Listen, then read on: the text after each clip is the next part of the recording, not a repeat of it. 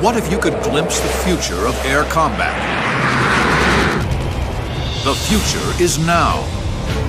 The secret American fighter jets and aerial weapons of tomorrow are being developed today. Incredibly powerful engines push fighters to the edge of space. Sophisticated helmet systems give pilots a 360-degree view of the battlefield. And stealth. Invisible planes that can strike anywhere in the world at a moment's notice. But with every advance, the enemy will be sure to counter, even striking in space itself. This isn't science fiction, but actual scenarios based on known diagnostics. A glimpse of what's coming very soon. Experience what will be. Dissect the tactics. Witness the awesome spectacle of the dogfights of the future.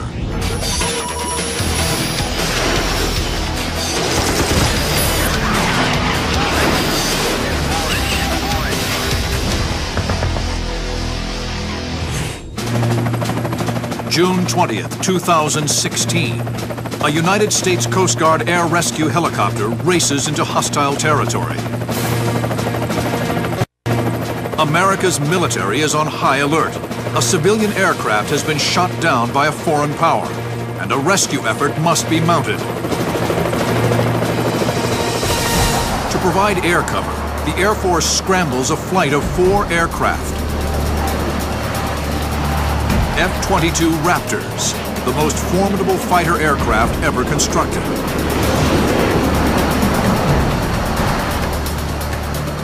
The Raptors, stealth fighters, streak into the danger zone at over 1,000 miles per hour, Mach 1.5. They are virtually invisible to enemy radar. The F-22 is just one of a lethal new breed of fighting machine that even now are redefining aerial warfare.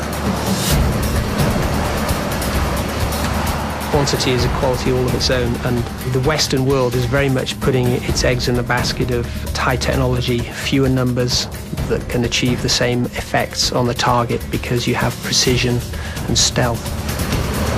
These amazing machines are the culmination of a century of fighter aircraft development. The first combat aircraft, or so-called Generation 1 fighters, took to the skies in World War I. Planes like the Fokker D-7, SPAD-13 pioneered fighter aviation, topping out at just over 100 miles per hour. Generation 1 reaches its apex in World War II. Planes like the P-51 Mustang and German Bf-109 could fly and fight at well over 400 miles per hour. But by the close of that war, the first Generation 2 fighters, jets, upped the ante. One of these, the German Me-262, could fly over 500 miles per hour. After the war, the United States and Soviet Union developed their own Generation 2 aircraft, like the F-86 and the MiG-15. They pushed over 600 miles per hour, near the sound barrier, in clashes over Korea. Lessons learned in the Korean conflict, coupled with far more advanced electronics, spurred a leap in speed and killing power for Generation 3 aircraft, like the F-4 Phantom and Soviet MiG-29.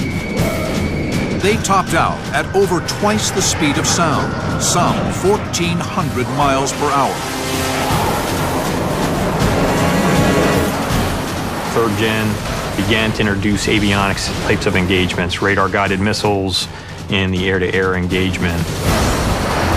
By the early 1970s, Generation 4 fighters like the American F-14 and F-15 were deployed. These aircraft featured far more sophisticated avionics. The electronics suite that supports navigation, radar, and weapons. In developing the Gen 4 fighters, not only did they have a whole lot more computer power to work with, but it was a mindset change to create the ultimate killing machine. But no matter how fast or well armed, The advance of ground radar and surface-to-air missiles during the 1970s and 80s meant that entire sections of sky could be denied to even the finest Generation 4 aircraft. The life expectancy for a Gen 4 fighter over anywhere that we may go in the near future is very little. And I'd say easily 50% loss is only because the enemy is not going to have enough missiles to shoot these guys down. To survive and dominate this environment, radical new technologies are needed. Enter the F-22, the world's first Generation 5 fighter. First proposed in the 1980s, the F-22 was a single-seat fighter. It was unveiled to the public in 1997 and delivered to the Air Force in 2003. Its true top speed, a closely guarded secret, is well over 1,400 miles per hour. It is armed to the teeth with 6 radar-guided missiles and 2 heat seekers. The F-22 Raptor, I saw that first at Andrews back in '91. If Kim Basinger was an airplane, that's the one she'd be. Just a startlingly beautiful aircraft. It outperforms the F-15 in every regime when it's invisible to radar. It don't get much better than that.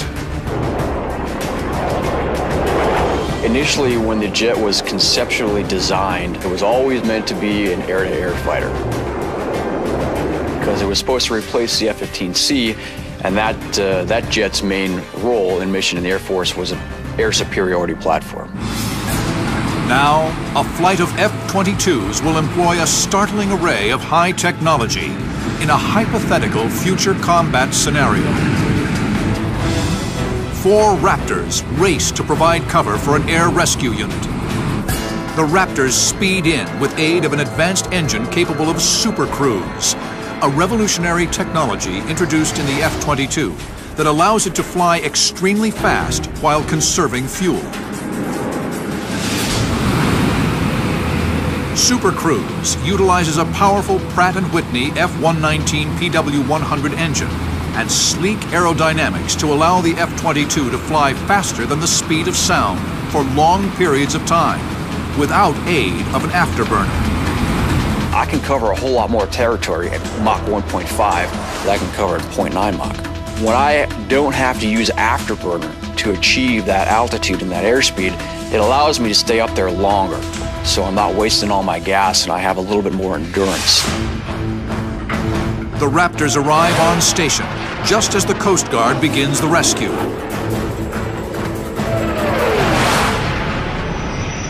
Then, the Raptors detect a formation of 14 enemy MiG-29s on radar. Suddenly, with no warning, the MiG-29s fire on the rescue helicopter.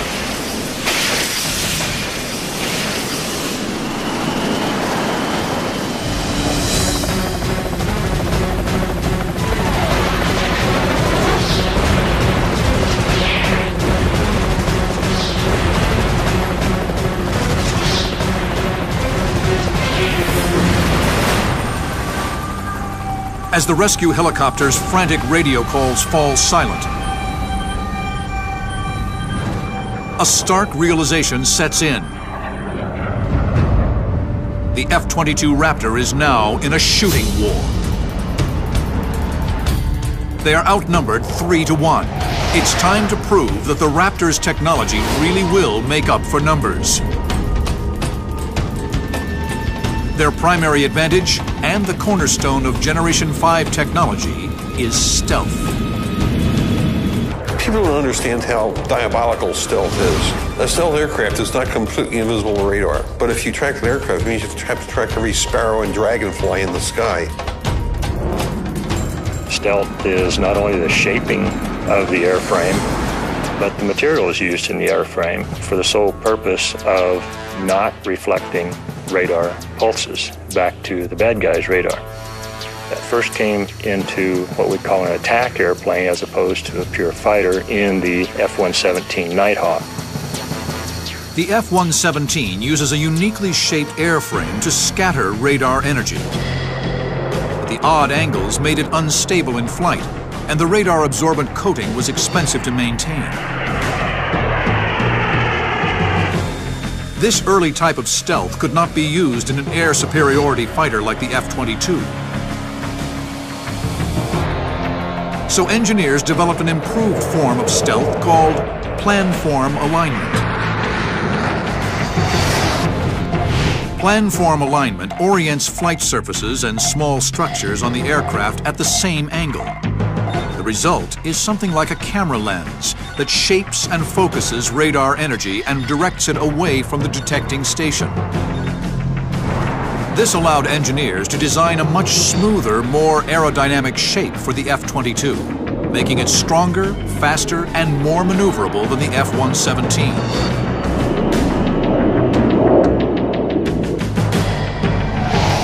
In this modern era of stealth combat, there are two types of fighters, stealth fighters and targets.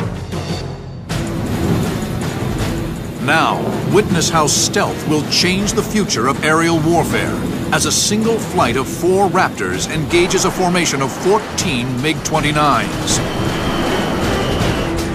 The F-22s are invisible to the enemy. They can pick where and when to begin the fight. Any other 4th generation fighter aircraft in the world, for the most part, what they're going to see when they're being targeted by a flight of Raptors is nothing. The Raptors obtain lock and fire. The missiles deploy from internal weapons bays. If the missiles were mounted externally, the F-22's stealth outline would be broken. Warnings blare in the MiG-29 cockpits.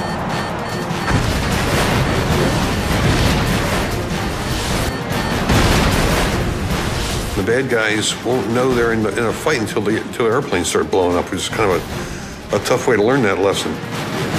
Still undetected, the Raptors fire another volley of advanced medium-range air-to-air missiles, or AMRAAMs.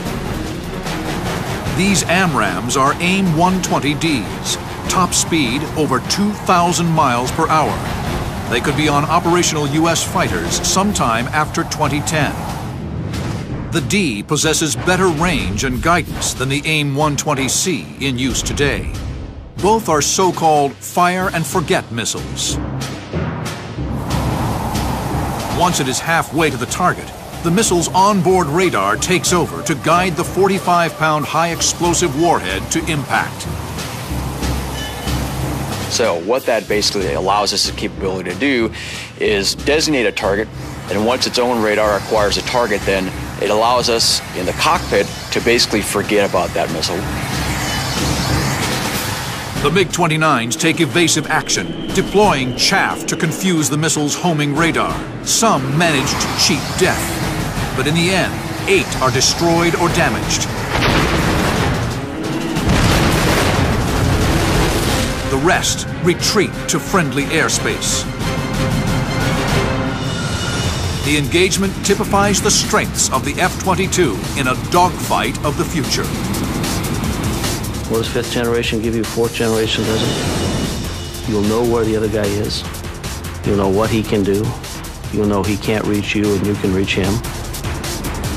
You'll always engage from an advantage, and the advantage is tremendous. But just as the Americans believe the fight is won, an ominous signature appears on long-range radar. Nearly 150 miles to the east, an even larger enemy force of 24 Su-30 MKI flankers and Mirage Rafales race to the aid of the MiG-29s. The F-22s are outnumbered. In the F-22, we routinely train to fighting outnumbered.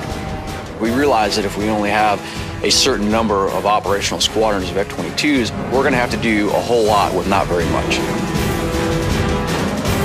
The F-22s move to engage the enemy force.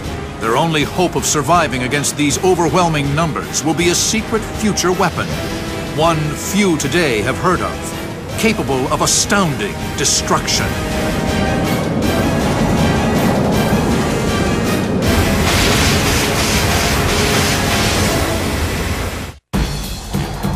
June 20th, 2016.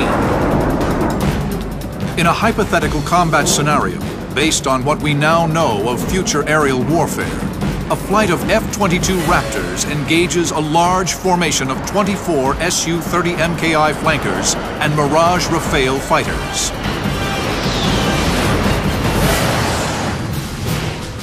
Aircraft like the Russian-built Su-30 and French-built Rafale are widely exported and easily obtained by nations looking to build an air force quickly. They are advanced Generation 4 fighters, the most likely opponents for the F-22 in the next decade. The Raptors are heavily outnumbered, but virtually invisible to radar, and at a safe distance of 80 miles away. As they sort through incoming data and develop a plan, they are aided by the F-22's sensor fusion, or integrated avionics, a technology that no other fighter possesses. Previous generations of fighters, like the F-15, separated avionics into individual systems, requiring the pilot to interface with several different panels spread throughout the cockpit. But the F-22 integrates all of these systems into one unified interface, all at the pilot's fingertips via 3 liquid crystal displays in the cockpit. What pilots don't lack for is data. What they need is information. And sensor fusion gives them information instead of just lots of data from different sensors. With this, the pilot spends less time monitoring basic systems and more time making combat decisions. It creates an outstanding situational awareness picture for the pilot. You see the bad guy farther away, he doesn't see you. And then you get the first look, first shot, first kill. And the more of those that you can do before he even knows you're in the area, the war can be over very quickly. Between them, the F-22s only have 12 missiles left. They'll need more firepower to engage the huge enemy formation in front of them. They enlist the help of a pair of nearby B-1Rs. The B-1R, first outlined by Boeing in 2004, is a proposed replacement for the venerable B-1B Lancer, a supersonic strategic bomber in service since 1986. The B-1R has a top speed of Mach 2.2, twice that of other heavy bombers like the B-52.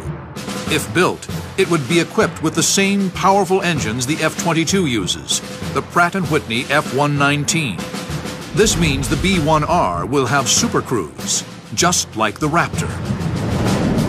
Add advanced radar and a full complement of 20 AIM-120D missiles to the mix, and it is clear how formidable this future weapon could be.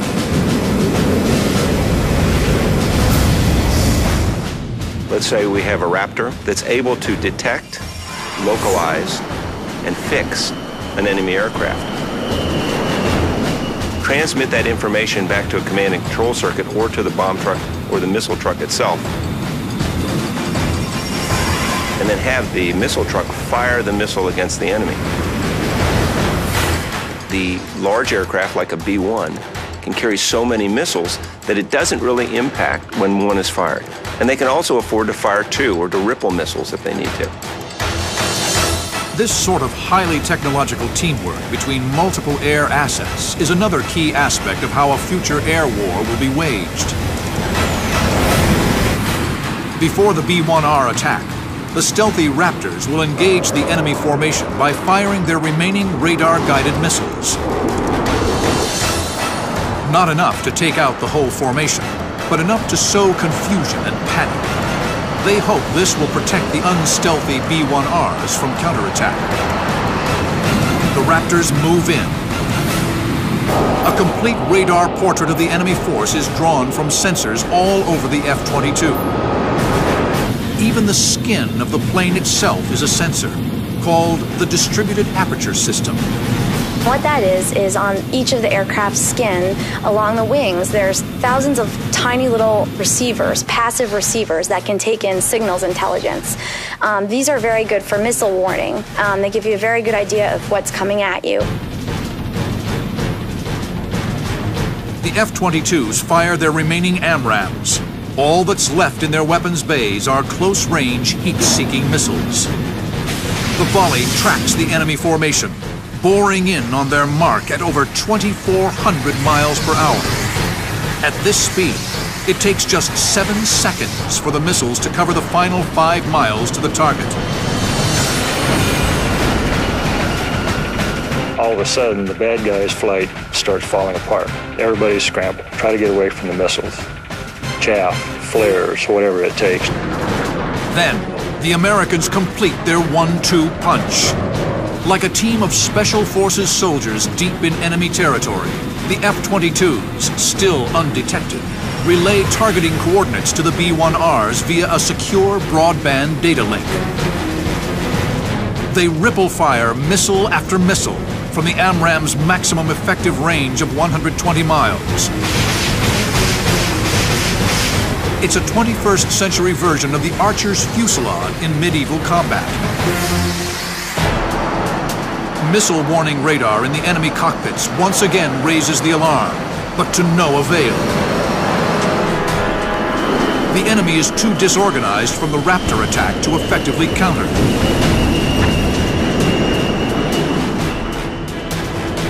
The chaos among the enemy ranks perfectly illustrates the stunning advantage of high technology in a dogfight of the future.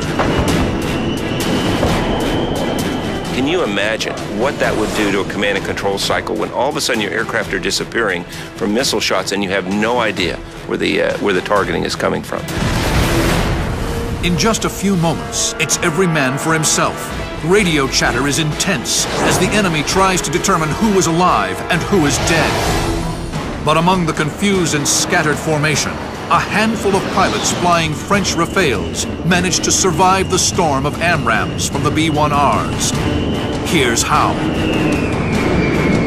In order to defeat a missile that's been launched on you, first of all, you've got to know it's coming. So you've got to have a good radar warning system that's going to let you know, A, you're locked on, and B, there's been missile launch at you.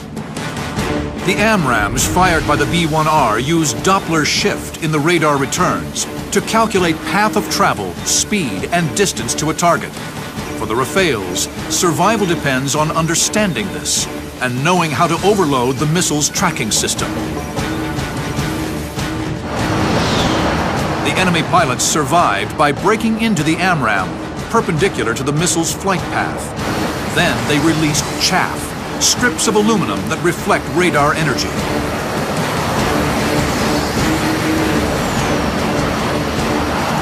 If you go past 90, 110, 120 degrees and dive for the deck, there is not a missile that is going to be able to track you down. The 6 remaining Rafale fighters now move against the distant B-1Rs, the only target their radars can find. A volley of missiles roar past Mach 3 in pursuit of the B-1s. This moment in the dogfight demonstrates just how vulnerable an unstealthy Generation 4 aircraft will be in a future air war. The aircraft is damaged, but not knocked out. The B-1 pilots go full throttle, with a top speed over Mach 2. They're fast, but not fast enough to outrun a Rafale in full afterburner. Their hopes rest on the dogfighting prowess of the F-22s, who move in to engage the enemy within visual range. This battle will be decided up close and personal, with the F-22s in full sight of the enemy. It is the year 2016. In a hypothetical scenario, 2 American B-1Rs were just attacked by enemy Rafales.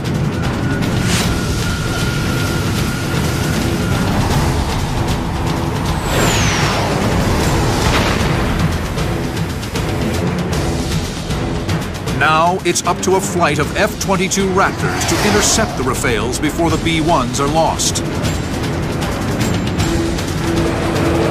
It's 4 F-22s versus 6 Rafales. The Dassault Rafale, with a top speed of Mach 2, is a formidable foe. Though it is not stealth, the Rafale possesses a reduced radar cross-section, the details of which remain classified.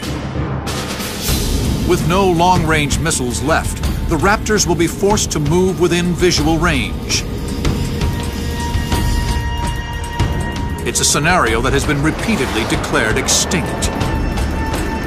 Especially when you talk to the defense contractors today, because they are always talking about the importance of sensors and systems and avionics and how we've really gotten beyond the dogfight. And it's always turned out that we do get back into these close-in conflicts where you're going to be eye to eye with the opponent. It's not going to change. I mean, in line of sight can be at 500 miles or it can be 100 yards, depending on the circumstances of the engagement. The other guy can just get lucky and get in close, in which case the F-22 Raptors is going to have to show how well it can maneuver. The Raptors assign targets. I'm going to go to the merge and I'm going to get the job done. Now, like I said, if I can't shoot BVR, then I've got to go within visual range to get the job done. In seconds, one of the Raptor pilots spots a glint of metal on the horizon. The Rafale breaks into him. Within visual range, stealth no longer hides the Raptor. They speed towards the merge, roaring past each other at over Mach 1. Just like dogfighters of years past, these 21st century pilots turn into each other to initiate combat. Unlike previous generations, the F-22's onboard computer is actually monitoring how the maneuvering is stressing the aircraft. If I'm asking the jet to do something, the computer decides that it would overstress the airframe, it won't let me do it. In an F-15, the jet will not prevent you from over-G'ing the aircraft. The F-22 will prevent me from overstressing the airframe to ensure the long-term health of the airframe. Finally, the F-22 gains lock and fires. The Rafale dives and brakes, releasing flares to draw off the missile. This engagement is over.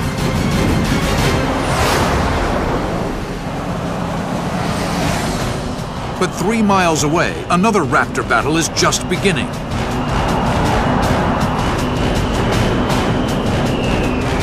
He's locked in a vicious circling fight with another Rafale.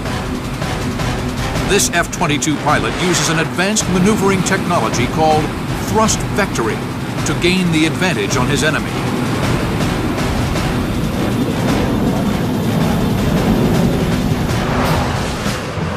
Thrust vectoring was originally developed in the 1960s for aircraft equipped with VTOL and STOL, or vertical takeoff and landing, and short takeoff and landing.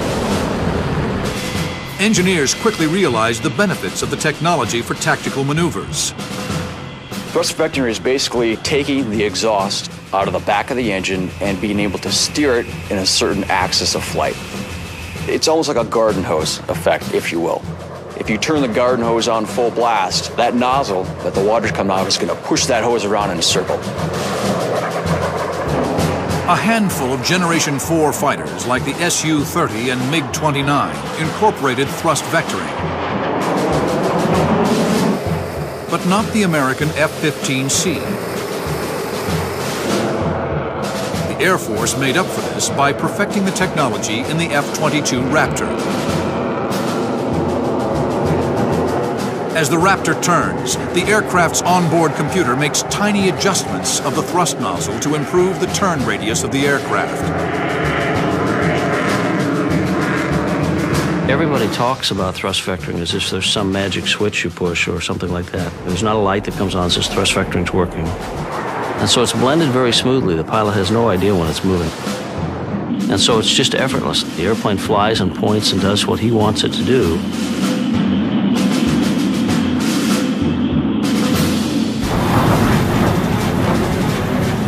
Thrust vectoring seamlessly allows the Raptor pilot to turn tighter circles while maintaining airspeed. Soon, he's in position on his enemy's tail.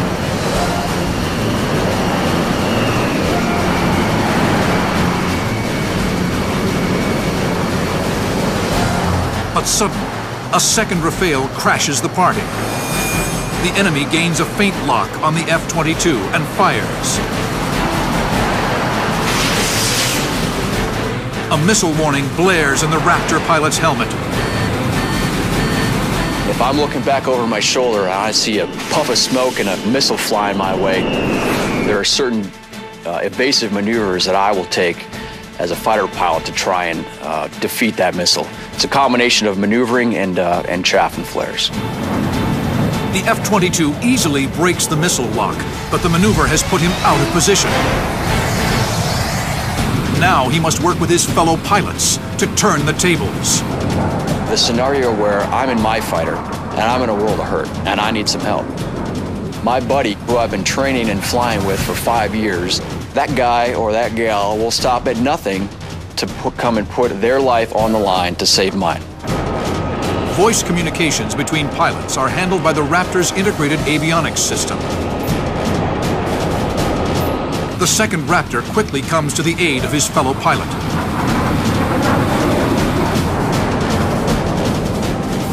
It takes years of training and being exposed to different scenarios and figuring out how you're going to handle those scenarios and still come away alive and having achieved your tactical objectives. The first Raptor breaks hard into his opponent, forcing him in the direction of the second Raptor. The second Raptor locks on with his heat-seeking AIM-9X Sidewinder missile. The AIM-9X was approved for full-rate production in 2004 and should be fielded at any time. Many details are classified, but it is known that it will possess a type of thrust vectoring technology called jet vane control, which gives it much greater agility over its predecessors.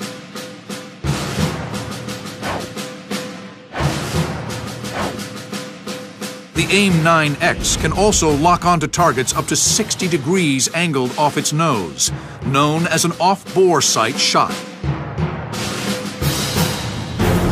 The F-22 easily gains lock and fires.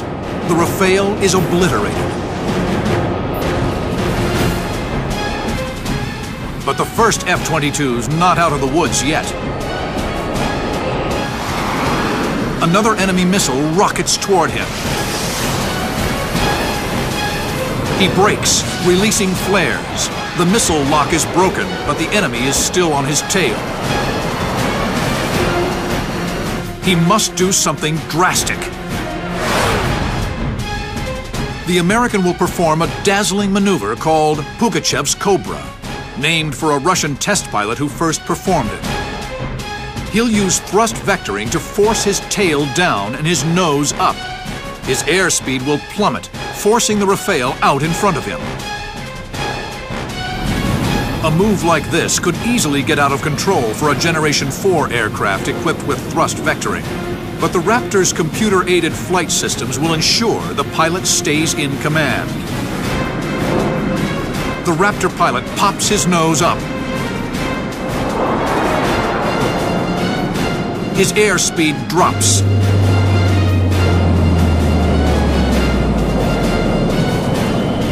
The Rafale fights to stay in the turn, but has no chance. He shoots past the Raptor.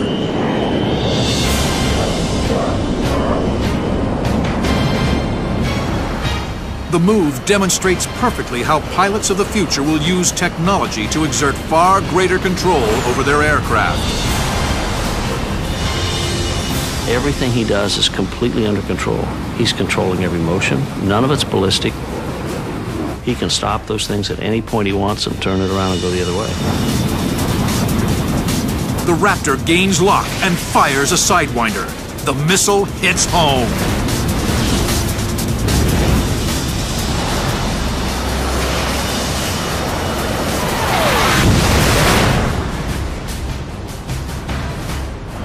The rest of the enemy force flees south. The Raptors could pursue, but they choose not to.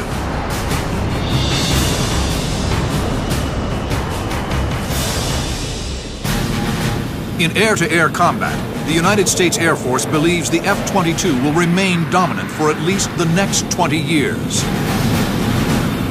it is unlikely that another country will develop a Generation 5 aircraft to challenge it anytime soon.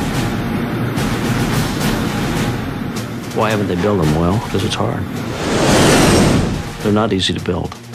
It takes very advanced companies, very advanced teams to put them together. It is attention to every detail. The F-22 may have control of the air, but historically the greatest threat to a fighter pilot comes from the ground. The greatest threat now to really any of our platforms is that very highly sophisticated integrated air defense system. Americans have already encountered integrated air defense systems over Bosnia and Iraq. An IADS can be implemented much more readily than a top-of-the-line Air Force, which requires billions of dollars and a top-tier pilot training program. An IADS, composed mainly of radar networks and surface-to-air missiles, have been the main line of defense in most Middle Eastern countries for decades. Those are the systems that can find you, potentially, and track you and launch on you from 100 miles away. That is a pretty impressive brick wall that a country can put up if they don't want you to come into their territory. So you've got to find new ways to get up to that wall and knock the thing down. In the future, these radar stations will be harder to find and destroy. Surface-to-air missiles will be longer range and more accurate. A strike mission against any country equipped with an advanced IADS will put the pilot of a Generation 5 fighter to the ultimate test. July 22nd, 2019. In a hypothetical combat scenario, a joint strike force of American and British planes soar over the Caspian Sea. On this night, a mission to strike suspected uranium enrichment sites will take them deep into a country fortified with an advanced integrated air defense system.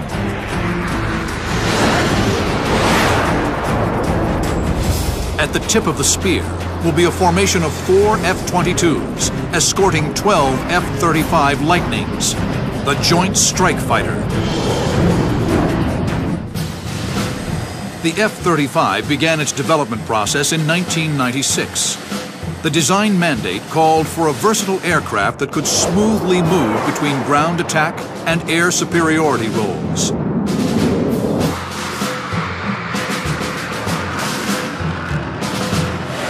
The F-35 was meant to replace other strike aircraft like the F-15E, F-16, and F-18. It is hoped it will be the world's premier strike aircraft for the next 30 years. The only airplane out there that the F-35 is going to have any trouble with, would even be parity with it, would be the Raptor. Nobody else will be close. With a single powerful engine, the F-35 tops out at Mach 1.6, but it lacks supercruise and thrust vectoring. Still, it incorporates the same stealth characteristics as the F-22 and can be every bit as lethal in air-to-air combat. F-35 is more optimized for both the air-to-air and air-to-ground kind of role that it's involved in. A little less maneuverable than an F-22, but certainly comparable to all the fourth-gen aircraft. It is a single-engine fighter, carries about 18,000 pounds of gas on it, so it will be able to fly at very, very significant ranges on a single engine. In a future air war, the F-35 will perform a variety of functions, as opposed to the F-22, which is specialized for air-to-air combat. The F-35's airframe is easily and cheaply adapted for many types of missions. Variants are already being built. One is an Air Force mission from fixed base. One is for the Marine Corps version from L-class carriers as well as austere basing. And the third is for the U.S. Navy, which lands on the large CV-class carriers. It's going to be a very, very interesting change to aerial combat when you have stealth fighters deployed from ships where the enemy really doesn't know where they are. So you think about a 600-mile radius based anywhere around the globe that's 70% water, really is a game-changing kind of aircraft. The F-35 as well as the F-22 use an incredibly powerful radar called Active Electronically Scanned Array, or AESA radar. AESA is another key technological advantage that Generation 5 aircraft will have in a dogfight of the future. It can stare at a very wide picture and give you a very good sense of what your targets are, both on the air and in the ground. It's a very big improvement over previous radars, which were mechanically scanned, meaning that they had to move back and forth, and they did it much slower, and so the pilot didn't have as clear or as instantaneous as a picture as he would today with the newer AESA radar. Looming before the strikers is a formidable electronic fortress. The IADS of the next 10 years will be incredibly lethal. Surface-to-air missiles will carry on-board radar, essentially becoming fire-and-forget weapons, unlike their predecessors, which were controlled from the ground. Radar systems will become smaller and more mobile, making them harder to locate and destroy. So the first wave of an attack would probably involve your very stealthy vehicles. Why would you use these in the first wave? Because stealth, in essence, shrinks the view of the bad guy's air defense system. The search and targeting radars in an IADS create a virtual picket fence. The initial strike force of stealth attackers will slip through the gaps in that fence, positioned to destroy the defenses. One of the things we want to do is create a corridor or a safe entry point and exit point for our strikers to go in and to deliver that desired weapon. One of the ways we'll do that is by taking down the enemy defenses systematically.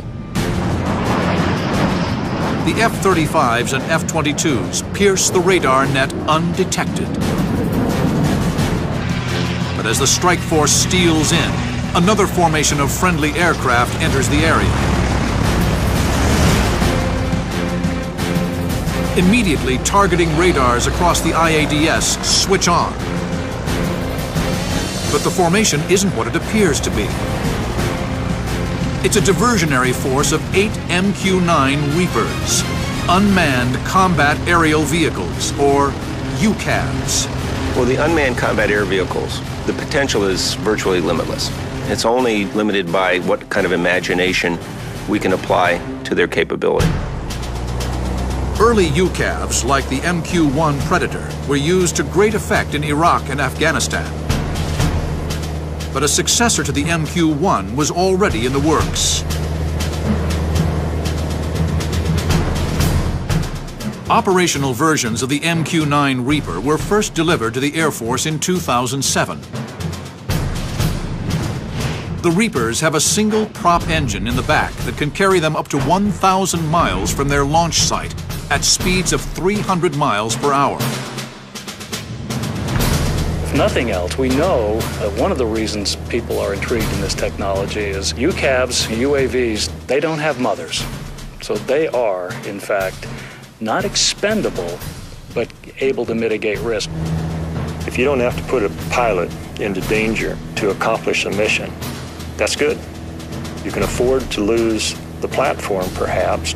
Yeah, they're expensive, you don't want to lose it, but if they really have to go into a high-threat environment, a vicious air defense system, yeah, let the drones go in. For this reason, UCAVs will be an integral part of any future air campaign.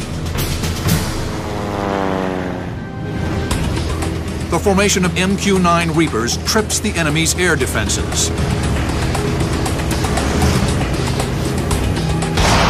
Surface-to-air missile sites launch. A bevy of SA-23s race toward their targets at Mach 4.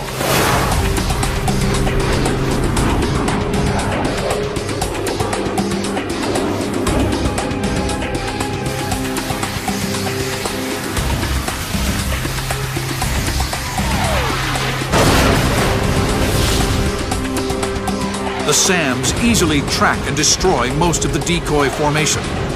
But with radars active, their positions are plotted by the F-35s. The the Lightnings snap into action. Aided by the same integrated avionics suite used in the F-22, they smoothly share targeting data. And overall, this ability to send messages between the cockpits can't be underestimated, because when you look at your fourth generation fighters, you're in an F-16, you're always looking around you, where's my threat, and trying to build that picture all the time. Well, if you're in a joint strike fighter, you have the ability to instant message your images between each other. So all of a sudden, you're looking at the exact same threat, and you both have the exact same concept of what kind of fight you're going to be in. Two of the F-35s roll in to deliver AGM-88 harms against radar tracking stations. The harm, an anti-radiation missile, locks onto the station's radar signal and homes in for the kill.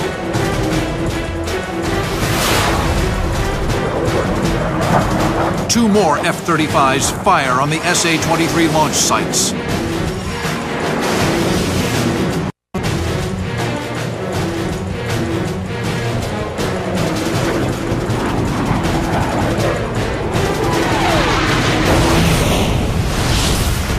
Several other Lightnings, filling the electronic countermeasure role, jam other targeting radar stations to prevent further launches.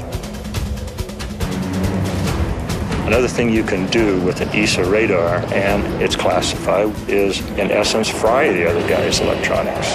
There's enough energy that you can focus with one of these radars that you can just cook his computer.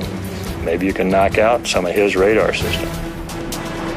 The F-35s have met with spectacular success, clearing a corridor for bombers to travel straight into the target.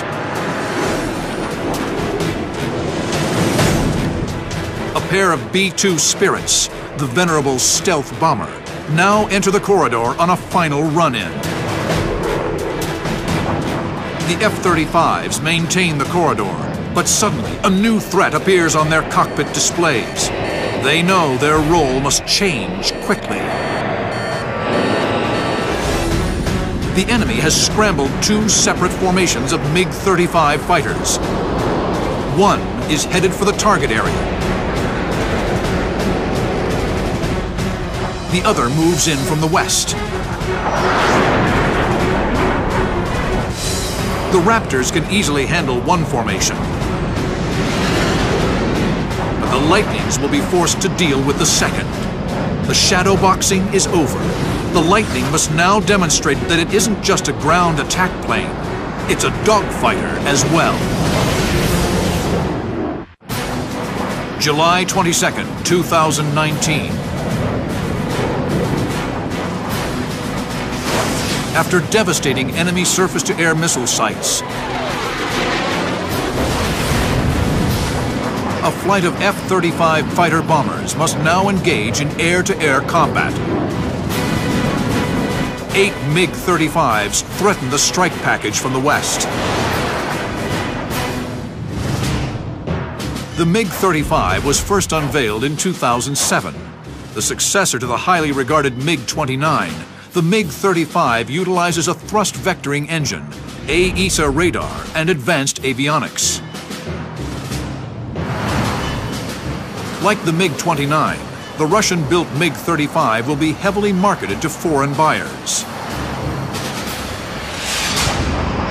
Although stealth aids the coalition forces, a pair of B-2 Spirits en route to the target area are still in danger.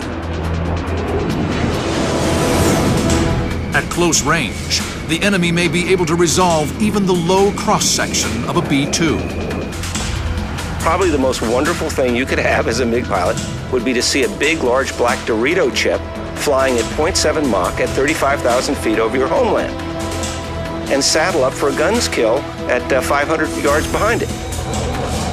Fortunately, the F-35s are up to the task of protecting the bombers.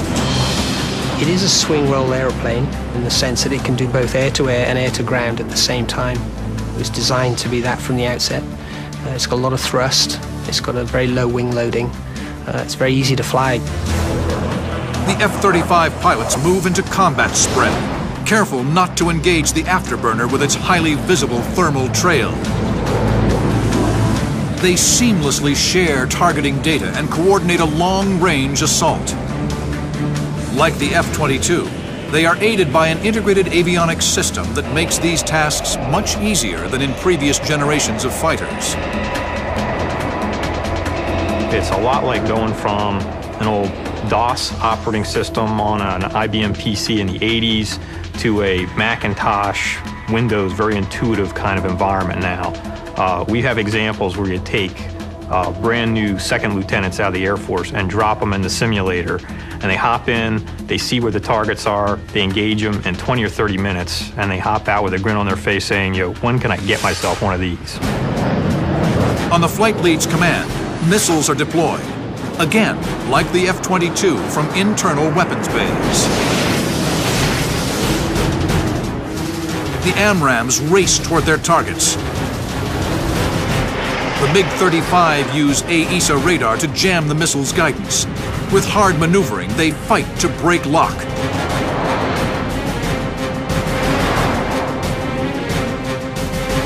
But 3 are destroyed.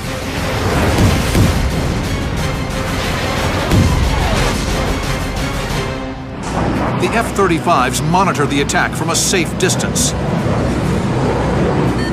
But for one pilot, the situation has changed. A missile has jammed in the bay door. This hypothetical illustrates that even in planes of the future, Murphy's Law is at work. The malfunction disrupts the stealth outline of the Lightning.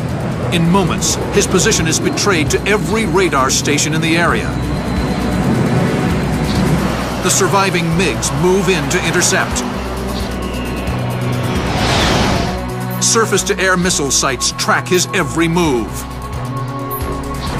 This pilot will have to use every advantage the F-35 has to get home alive, including a remarkable technology that gives him an unprecedented view of the nighttime battlefield. The helmet-mounted display. The helmet-mounted display, or HMD, is a technological marvel. First developed for advanced Generation 4 fighters like the French Rafale and the Eurofighter Typhoon in the 1980s and 90s, HMD will soon be a fighter pilot's primary tool when in combat. An American HMD has been designed for use in the F-35 and will be standard on the Lightning when it is deployed to operational units in 2010. I can't go into too much detail, but essentially in the F-35, the helmet-mounted display is the primary flight instrument. So here, the cockpit is very much designed to be secondary in some respects to the helmet. While previous fighters displayed navigation and targeting information on LCD screens or heads-up displays, the HMD projects this information onto the pilot's visor. So without looking down at anything, he can look around and scan and see where the enemies are, where his wingmen are, and begin to just select and engage them without looking down at anything. The HMD integrates radar and infrared information to present a 360-degree view of the battlefield. With this, Lightning pilots can track opponents in any direction, even directly beneath the cockpit. This is an advantage if you're in a situation where you can't turn your aircraft quickly enough to get your nose toward the target, but you want to hit that target. If you have a helmet-mounted display that can slave your weapons, then you're able to turn your head and shoot at that target before you even have a chance to get your nose on the target. We'll slowly get a picture of what's happening on the air and on the ground as well. We'll pick our way through those defenses in the best way that we can. Now, a lone F-35 pilot must use this incredible capability to beat the odds and make his way to safety. Projected on his HMD, he sees a missile launch warning. A MiG-35 has fired on him. The Lightning pilot first uses AESA radar to jam the missile. Previous generations of fighters needed completely separate jamming equipment. But AESA higher processing power allows it to track multiple targets and jam others all at the same time. The F-35's next move is to orient the top side of his aircraft to the missile. This part of the plane is still stealthy. The missile loses lock. Now he switches his display to night vision. Another task made very simple by the F-35's pilot-friendly interface. On the F-35, it's an 8 by 20-inch piece of glass. There are no switches in the cockpit. It's finger on the glass, touch screen, very interactive in terms of being able to bring up a display, iconify a display, make it big, make it small, depending on what the typical mission is. The pilot spots a glowing burner plume. A MiG-35.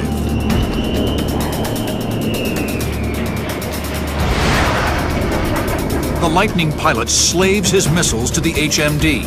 The missile's seeker head will now work to obtain lock on anything the pilot looks at. Just a glance, and the enemy's fate is sealed.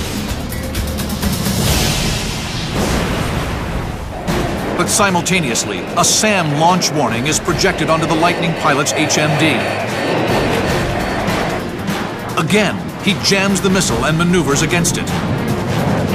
The HMD allows him to track the missile on its intercept course. But then another warning breaks the pilot's concentration. A nearby MiG has managed to launch a heat-seeking Archer 11 missile. The Russian-built Archer 11 has been the standard heat-seeking missile for MiG fighters since 1985.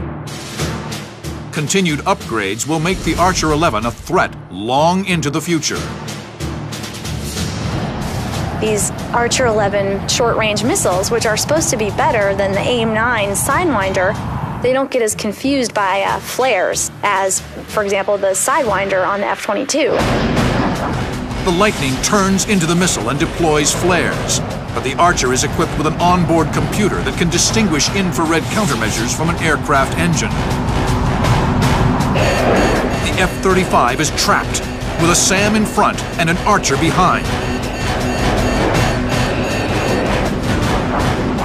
To survive, he'll need the F-35's extreme maneuverability aided by its advanced fly-by-wire system. Fly-by-wire was something that was introduced on fourth-generation aircraft. The F-16 was the pioneer of that technology. It was fly-by-wire from the pilot's stick to the computer, and then it went through a conventional hydraulic system out to the flight control surfaces. But the F-35 goes one step further. The computer takes pilot inputs, then relays them to still more processors that control the flight surfaces individually. So it's very, very maneuverable when it has to be, but very, very benign in situations like landing on a carrier or landing in a STOVL kind of configuration. As the SAM closes in, he rolls, punching chaff and flares. The Archer missile hesitates for a moment, then detonates, blasting shrapnel directly into the SAM's path. The Lightning streaks north, now safe within the SAM-free corridor he and his fellow pilots blasted away earlier in the night. He's informed that the rest of the MiG-35s have all been shot down, and the B-2s have successfully reached the target. The mission is accomplished, but the pilot's brief experience in an unstealthy F-35 is a stark reminder of just how vital the technology is. For an Air Force built on it, a scenario in which the stealth advantage is negated will quickly become a nightmare.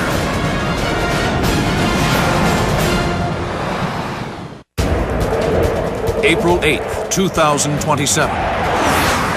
In a hypothetical future combat scenario based on known diagnostics, a formation of 8 French-built Rafales flies a patrol over the Pacific Ocean. A flight of 4 American F-22 Raptors accompany them. even 20 years into the future, this remarkable aircraft is expected to remain the dominant air superiority fighter. I would say, based on all of the things I've read and all the things I've heard, we are at least a couple decades away from having to really face a significant or a viable fifth-generation threat. When that technology finally catches up to where the United States is today, guess what? The Raptor is going to evolve. The Raptor 2 decades from now that some kid's going to be flying and I'm going to be sitting at my desk is going to be nothing like the Raptor that's flying right now. It would kick the snot out of the Raptor today. Although most of these upgrades are top secret, one is assured. By 2011, the U.S. military expects to add a helmet-mounted display to the Raptor's arsenal of high technology. At 10:42 a.m. local time, the Raptors detect an ominous signal on long-range radar. A flight of 18 Su-30s. An aircraft not flown by any allied nation. The enemy formation appears on the Raptor pilot's HMD. The Americans monitor their progress, relaying instructions to the unstealthy Rafales. At a range of 25 miles, the Su-30s fire on the Rafales. A salvo of long-range radar-guided missiles. They streak towards their target, covering 1 mile every 2 seconds. The Raptors' rules of engagement prevent them from intervening. They are forced to watch from the sidelines as 2 Rafales are destroyed.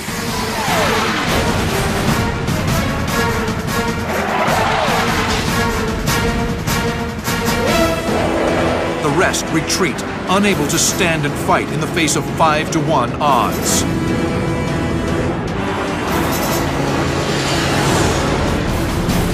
Just then, the Americans are cleared to engage the MiG-35s in a novel way. The lead Raptor data links the coordinates of one of the enemy fighters to a 767 with a circular turret on its nose.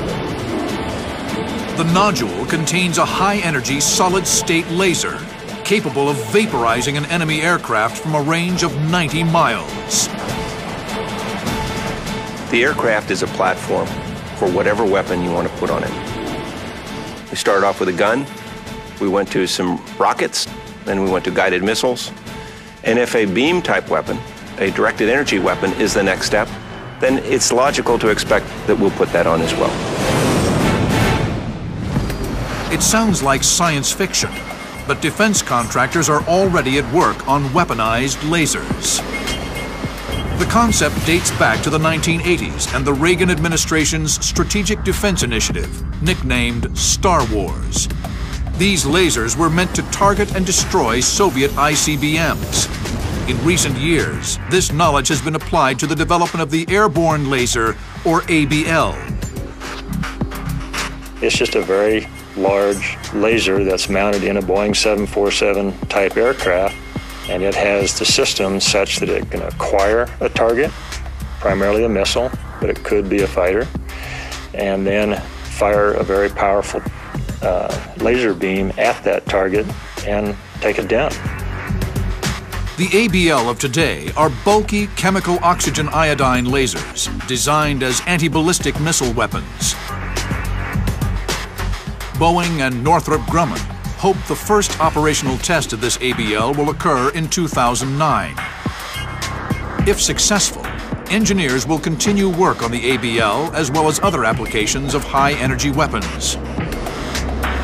It is hoped these lasers can be mounted on multiple platforms, aircraft, ships, even tanks. Pretty soon, we are going to have those weapons. And eventually, the first time they find out we're using them tactically is when they start disappearing off the screen and we haven't fired a shot as far as being a fighter jet. When such weapons reach the field, air combat will again be revolutionized. All a pilot will need is a coordinate, and with the press of a button, destruction at the speed of light. The Boeing, safely out of missile range 150 miles away, charges the laser and fires. The The beam is in the infrared spectrum and is not visible to the naked eye. One of the lead Su-30s is vaporized. The effect of the weapon is slow to sink in for the enemy formation. No one is quite sure what happened. A second coordinate is relayed to the 767. Again, the laser fires.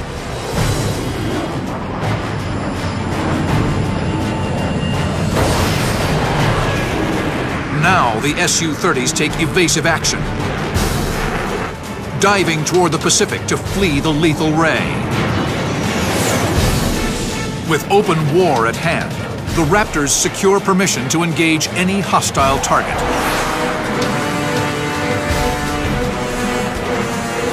Then, the Raptors' missile alarm rings out. Despite their stealth, the F-22s are being actively tracked by several Mach 5 surface-to-air missiles. In an instant, the era of stealth has ended. April 8th, 2027. In a hypothetical combat scenario based on what military experts believe the future of air combat will be, a flight of 4 American F-22 Raptors have come under attack. A salvo of surface-to-air missiles are tracking them.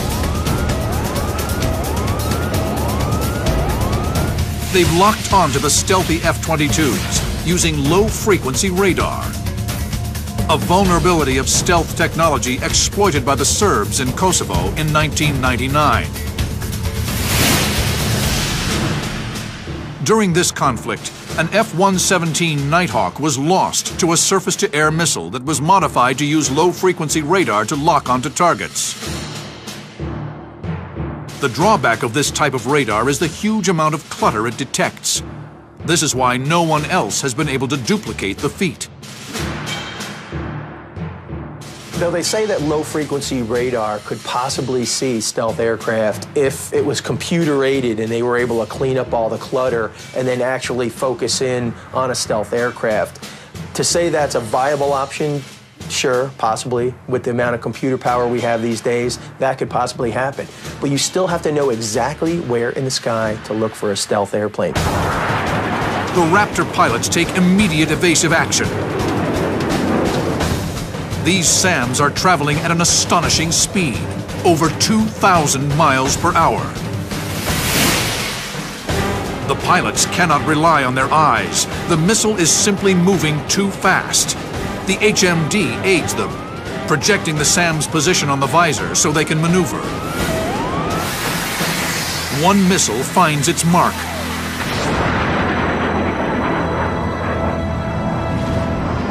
Hurling deadly shrapnel into the air like firing a shotgun the size of a telephone pole directly into the Raptor.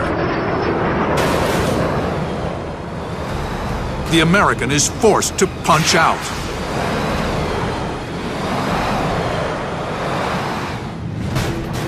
With quick thinking and aggressive maneuvering, the 3 remaining F-22s defeat their missiles and retreat.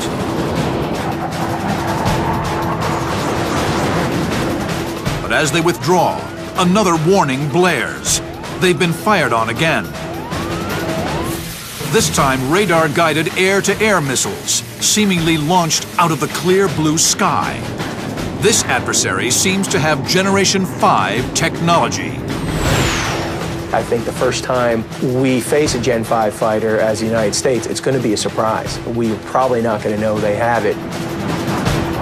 The Raptors scramble to defeat the missiles.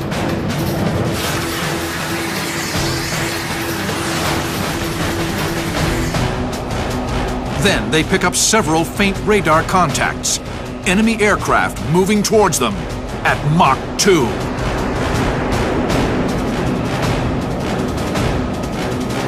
The Raptors move into full afterburner and speed towards the merge.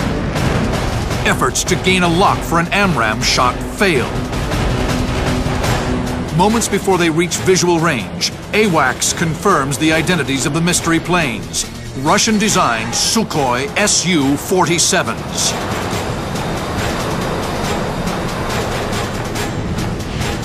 The Su-47 was introduced in 2000 and is only at the beginning of its development. But the Russians hope this will be the first Generation 5 aircraft built outside the United States. They have the technology, it's just a matter of them getting the money and the wherewithal to put it together and the threat. Right now, I mean, they're not threatened by us, they're not doing anything to us. There are other countries out there that are threatened by us, and they do have the money. So sure, are they going to probably get some stuff from Russia? Probably. The Sukhoi, top speed over 1,500 miles per hour, has a unique forward-swept wing, giving it greater agility in a dogfight. With thrust vectoring, advanced avionics, and AESA radar, the Su-47 will be a formidable adversary.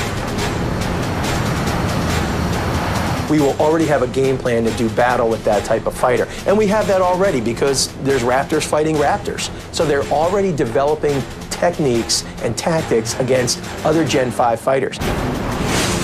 The Raptors and Sukhois fire radar-guided missiles at long range, testing each other out.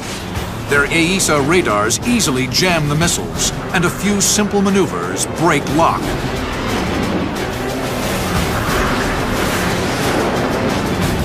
In this scenario, technology is a virtual wash. It's pilot versus pilot. One unlucky Raptor pilot attracts the attention of 3 Sukhois.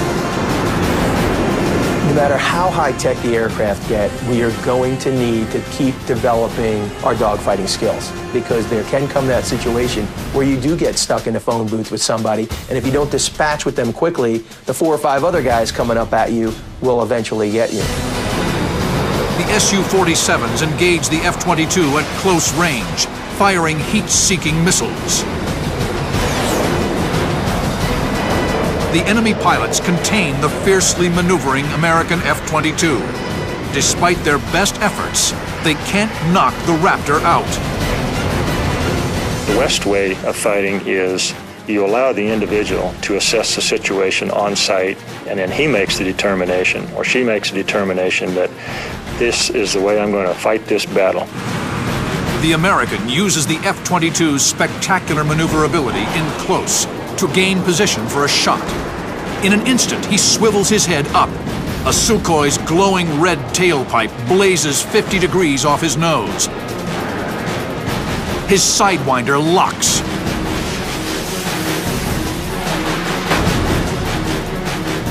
The missile streaks in. Its continuous rod warhead, a packed ring of welded steel rods, bursts open inside the aircraft.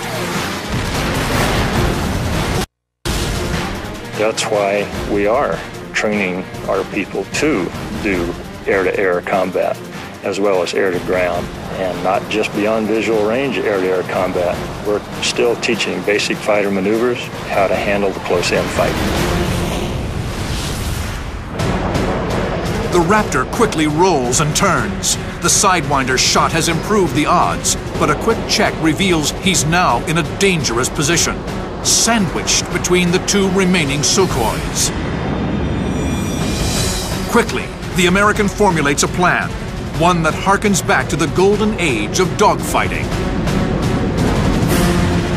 In the event the worst case happens, and you do get into close quarter combat, you still want to have the ability to fight your way out with a gun. The Raptor is equipped with a single Vulcan rotary cannon, mounted in the starboard wing root with 480 rounds of ammunition, strictly for close encounters. The gun in the Raptor is really designed to be an air-to-air weapon. The gun is an effective weapon. With some of the new bullets, the ranges go up quite a ways. Past generations of fighters have made the mistake of not carrying a gun. Most notably the F-4 Phantom. When it took to the skies over Vietnam in the 1960s, it was roundly criticized by pilots. Missiles of the time were unreliable, and without a gun, pilots had no backup. Since then, air superiority fighters have always had a gun. Using his HMD, the American looks through the floor of his F-22, tracking the movements of the enemy beneath him. He rolls inverted, then gains lock, using his AIM-9X's ability to track targets at any angle. As the missile streaks away, he deftly adjusts the nose, firing a well-aimed burst just before blacking out.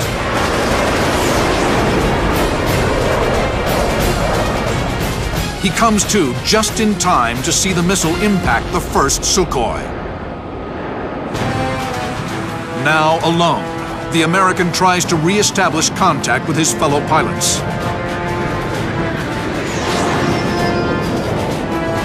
One other has survived the lopsided battle. 2 Raptors were lost in the engagement. The enemy, badly mauled, is in open retreat.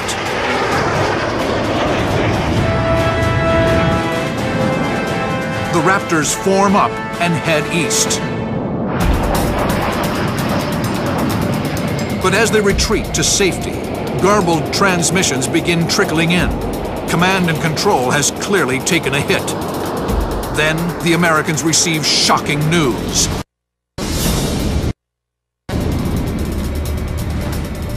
In the opening moments of the war, a score of military and commercial satellites have been blinded.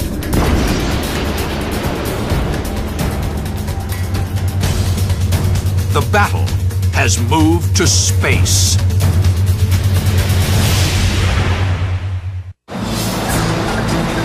April 8th, 2027. War has broken out over the Pacific. In the opening moments, anti-satellite weapons are deployed aboard missiles launched from the surface. The final stage of the rocket carries a kinetic so-called hit-to-kill vehicle to a devastating collision with an American military satellite. The hit-to-kill concept is purposefully simple, since the kinetic energy of an object traveling 7 miles per second is more than enough to destroy a satellite. There is no need for more complex and expensive explosive warheads.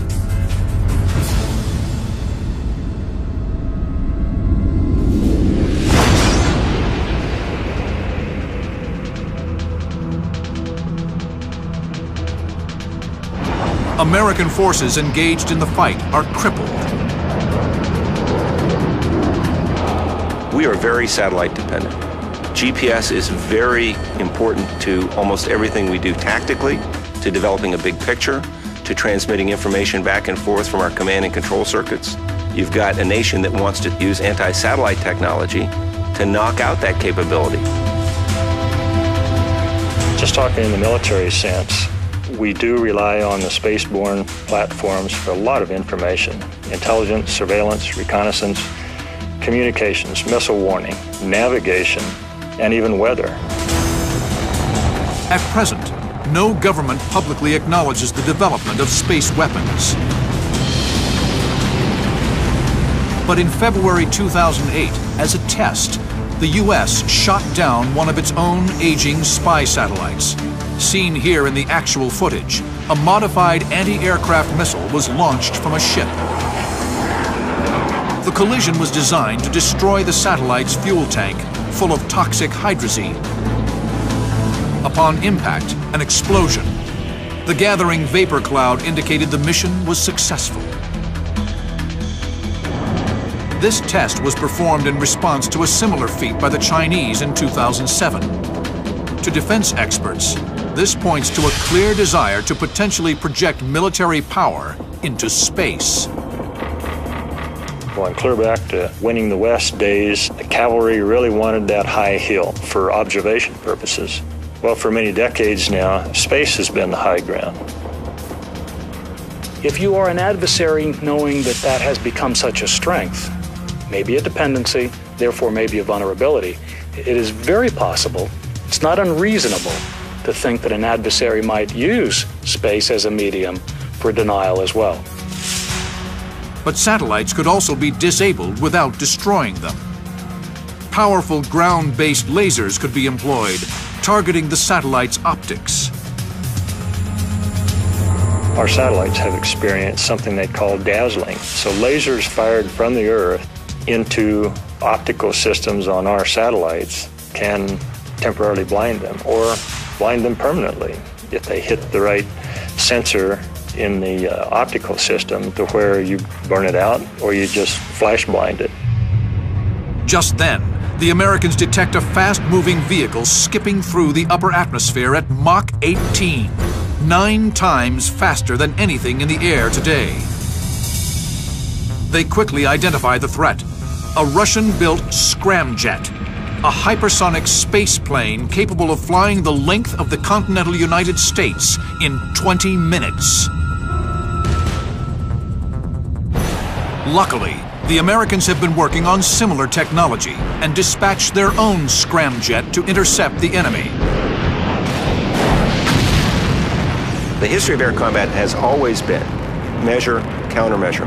As soon as somebody develops a capability, somebody else will develop the counter capability to that.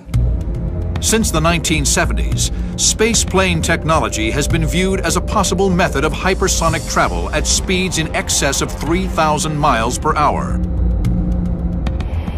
This concept was made famous by the Rockwell X-30 in 1986, seen here in animation produced at the time. President Ronald Reagan heralded an era in which spaceplanes would ferry passengers from New York to Tokyo in 2 hours. But the X-30 never made it off the drawing board. The program was canceled in 1993 due to budget cuts. The X-30's scramjet propulsion system, however, has not gone away. The Air Force is currently experimenting with the X-51, a vehicle meant to simply test the functionality of a scramjet engine, or supersonic combustion ramjet. The engine itself is a simple power plant with no moving parts that harnesses the high pressure of air entering the intakes at supersonic speed.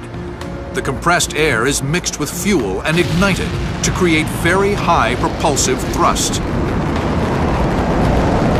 The day may come when you can use that sort of engine to get us up into the very high reaches of the atmosphere and then perhaps into space. The big kicker is once you get into space, you have to have your own oxygen in order to burn something in space because there's just nothing up there to do that.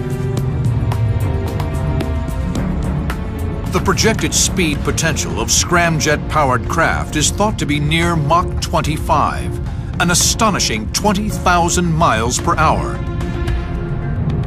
10 times that of the fastest conventional jet aircraft in history, the SR-71. With this technology, spaceplanes could take off from bases in the U.S., lift into low Earth orbit, and strike targets anywhere in the world within 3 hours.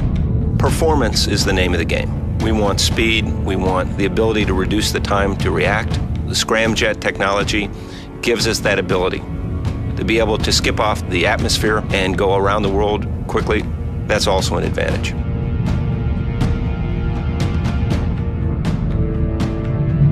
Both spacecraft accelerate, slipping free of Earth's atmosphere into orbit 100 miles above the surface. The American maneuvers within range of the enemy scramjet. Since conventional missiles are useless in the vacuum of space, the only armament the scramjets carry are beam weapons, high-energy lasers similar to those currently being researched for missile defense. The stage has been set. For the first time in history, 2 pilots will duel to the death at the very edge of space.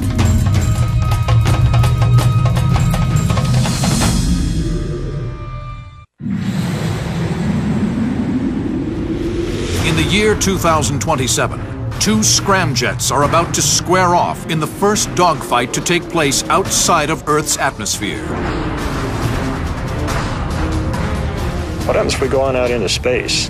Then we're into a whole new realm.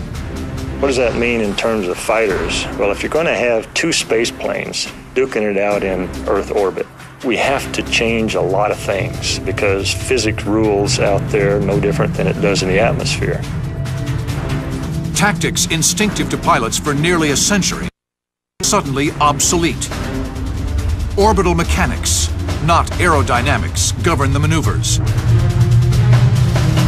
The way you can think about being in orbit is a rock on the end of a string. Because you move the rock fast enough, the string stays taut and the rock stays out there. If you quit swinging, the rock falls then. The same thing happens to a spacecraft, that if it slows down, it falls towards the Earth. The only way it stays in orbit is to maintain a minimum speed. If it speeds up, it'll... The American scramjet carefully maneuvers closer to his adversary. The jockeying for position in orbit is slow and deliberate, a far cry from the turn and burn dogfights of the first 100 years of aviation.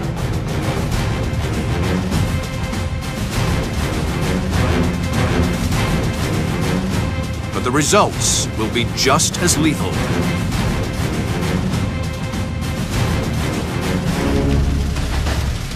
The Americans' only weapon is a high-energy laser, the most plausible weapon for a space plane to use. Recoil from conventional weapons like guns or missiles would drastically affect the scramjet's position in orbit. The American finally positions himself for a shot. The laser charges. He fires. The invisible beam arcs out, boring through the enemy scramjet's engine. The laser is not strong enough to burn through its tough outer hull, but it doesn't need to. As the scramjet decelerates, he drops into the atmosphere. The friction of re-entry superheats the aircraft. The tiny surface damage near the scramjet's engine cracks and opens. Soon, the entire vehicle breaks apart.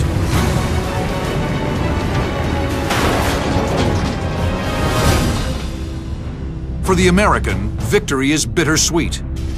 As he watches his enemy burn up in the atmosphere, the frightening implications of warfare in the future are all too real.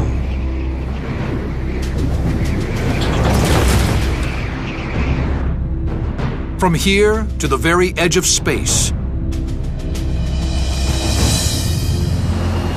to the traditional dogfight taking place in Earth's atmosphere, the nature of air combat has changed.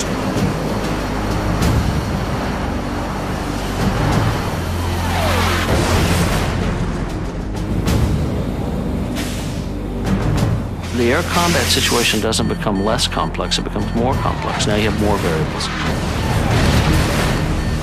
So you ask how it'll change, it'll be everything they've done in the past and more.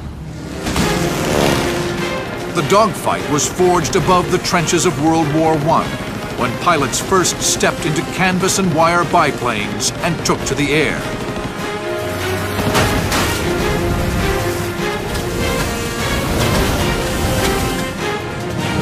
Its golden age came 30 years later, when incredible, powerful piston-driven fighters clashed over Europe and the Pacific.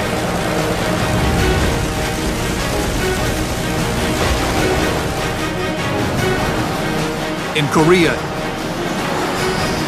and Vietnam, jets drove dogfighting faster and higher, and guided missiles opened a new world of tactics.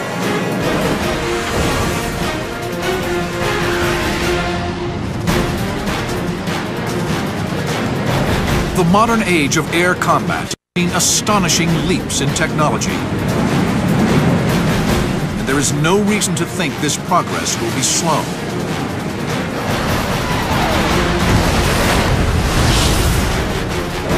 But in battles waged higher and faster, in ever more complex machines. The courage and savvy of the fighter pilot is one thing that will never become obsolete. Regardless of the degree of autonomy, regardless of the degree of sophistication in networks and architectures, a pilot is still a pilot.